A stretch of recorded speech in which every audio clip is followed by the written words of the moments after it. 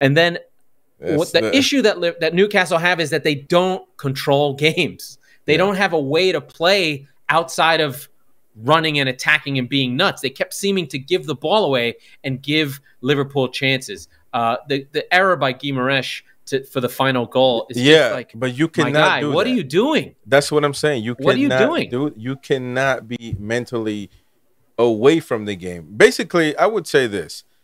And what happened was to Liverpool in the beginning, they weren't in the game. And at the end for Newcastle, they left the game way too early. And unfortunately, the end of the game is what matters the most. Because at the end of the day, I would have been like, hey, let's go home with a point. I mean, it would be, you know, it would hurt, but this was devastating. Liverpool have killers. Salah is a killer. Exactly. That's the difference. And that's the difference because Klopp is a killer. Yeah. He's always like gritting his teeth. He's yelling. I got the Klopp teeth. I need to get Scheider. I can't even do it because his teeth are so crooked. His whole jaw is crooked. He's a killer. He wants to win more than he wants to breathe. Exactly. I don't know if Nunez is, but I know Salah is, and Salah played the ball into him. That's it. Salah wants to score all the goals, right? And Alisson is a killer, and Van Dijk is a killer. These guys have won the Champions League together. Robertson is a killer. He'll run all day and never fight to the death. I don't know if Trent's a killer, but he's been a part of this team. But these other guys are killers, right?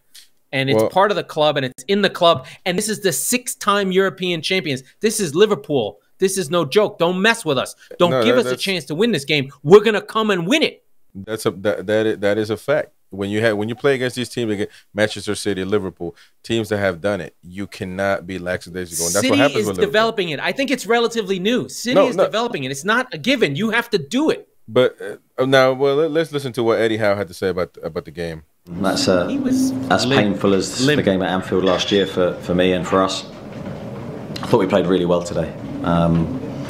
Fuck off. I don't want to hear that. The opening stages of the game can't be forgotten by me. In regards to the team's performance and reflection on how the game went, I thought we were excellent. Individual performances were very strong, and the sending off almost harms us really in the match. Although the chances were there for us to kill the game, as you say, and I think the second goal changes everything. We didn't get it, and then when Nunez comes on, they're looking for one moment, and they didn't just get one; they got two, and they took them. Yeah, I mean, I'd want them to be hurting after that because we pride ourselves on trying to win first and foremost, and if we can't, then we do everything we can to draw the game, and that's. Well, I mean, listen, you can't say that after you lose that way. It's all wonderful. You blast your team, and that's why I now question and kind of what we talked about. Whether he's a killer. What we talked about earlier in the season, the first week, whether Newcastle went this far last year, probably ahead of time, but now to take them over to take them to the mountaintop, is it going to be Eddie Howe? Because and a lot of people I've been watching TalkSport, and a lot of people that know him, talk good about Eddie Howe and everything else, and that's perfect.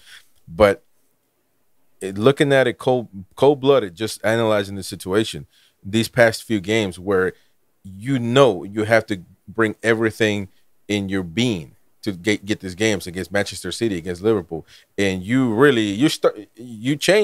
did well with Liverpool in the beginning, but all that goes away after you basically leave the game mentally. It's 90 minutes. I think it's an open question, and we're gonna have to find out. Everything so far I think is okay. They've lost 2 games, blah blah blah. City is fine. This is fine. You know what? You know who has a killer on their bench? Even though they're a small team, and you guys are going to laugh at me, De Zerbi's a killer, and they're going to go to Brighton next. And that's not going to be an easy game either, right? You could argue it might be. I mean, listen, we know what we're going to probably get to Brighton at least a little bit. They lost to West Ham. They got out-muscled, fairly or unfairly. But that's going to be a tough game to go all the way to the Amex and try and play that really free-flowing, attacking Brighton side, who are coming off a loss that they don't like either. And they're going to have to get it. Two teams that BJ right there saying also any top coach would put their team on blast. And that's the bottom line. You can see Ange Postecoglou would kill. It would be nobody left in the damn locker room. It would be, we have to sign everybody. The youth has to play the next match because everybody's gone.